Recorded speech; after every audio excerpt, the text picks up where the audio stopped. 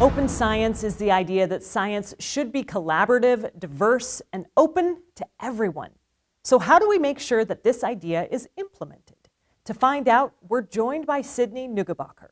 She's the coordination and analysis lead with NASA's Capacity Building Program. Thank you for taking the time today. Thanks for having me. So let's talk a little bit about open science. What does this term mean to you? Open science means a lot more than what some people would expect. A lot of times you think open source science, free data, free tools, free ways to analyze that data, and it's all, well documented. But open science is also about inclusion, so making sure science is open and available to everyone in whatever way they want to participate. So we think about it also like inclusion. So, and when you say inclusion, are we talking scientists in different fields? Are we talking about people who have never opened a science textbook in their life? When you say inclusion, what do you mean? Yes to all of those things, including people across the whole entire system. So we have all these scientists that are doing really great work that's really has a lot of applications and uses in the real world. And then the people that are actually making decisions, these people aren't always really well connected.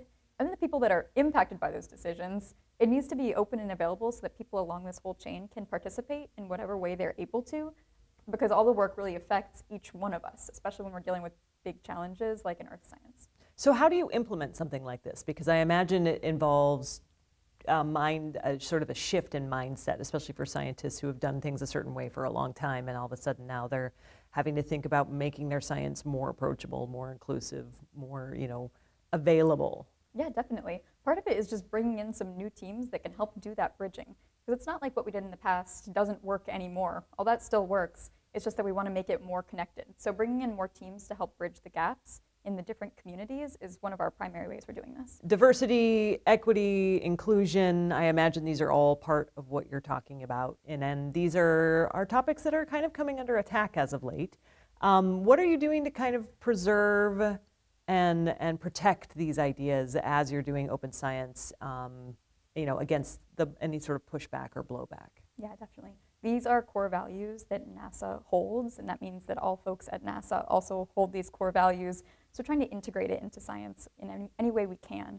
One example is through inclusion plans. So whenever you write a solicitation to do a project now with NASA, you're going to be writing an inclusion plan along with it for many of our programs to talk about how you're practicing inclusion in your own science teams. And that's going to look differently for everybody. But making sure we have acceptable plans in place so that we are supporting inclusion even where we aren't able to work with our NASA teams. And you're doing a session on environmental justice and earth sciences while you're here at AGU 23. Can you tell us a little bit about that? Yeah, definitely. So NASA has a lot of earth science products and tools that can help people make decisions wherever it is they live. And we're trying to, again, do that kind of connecting piece, making sure that our tools and our science are able to help everyone equally. So in places that have previously been underserved by science and maybe even overexploited by gathering data and having no real work to help create solutions, we're trying to go and remedy some of that. New projects, new tools and partnerships, working directly with community organizations and providing funding to those organizations to make sure the science is something they can implement and have for a long time within those communities. That's the goal of all our environmental justice work at NASA. And so we have some of our investigators coming in to talk about how that implementation has looked in the past year. And what are you hoping people are going to take away from this session? The session is a bit unique. We have some kind of topics that I think a lot of people won't have ever heard about at AGU. So for example, the environmental landscape around prisons. That's not something I've heard about at AGU before, but that's going to be in this session. So I hope people think a little bit differently about the kind of science that NASA does, that NASA supports. Open science also seems to suggest that everybody is part of a big community, and it's not just, having the degree that says I am a scientist, but also sharing ideas and feeling included and feeling part of things. Can you tell us a little bit about the importance of community to the work you're doing? Definitely. Part of what we're doing is we respect all the communities that already exist and want to connect with them wherever it is they're at.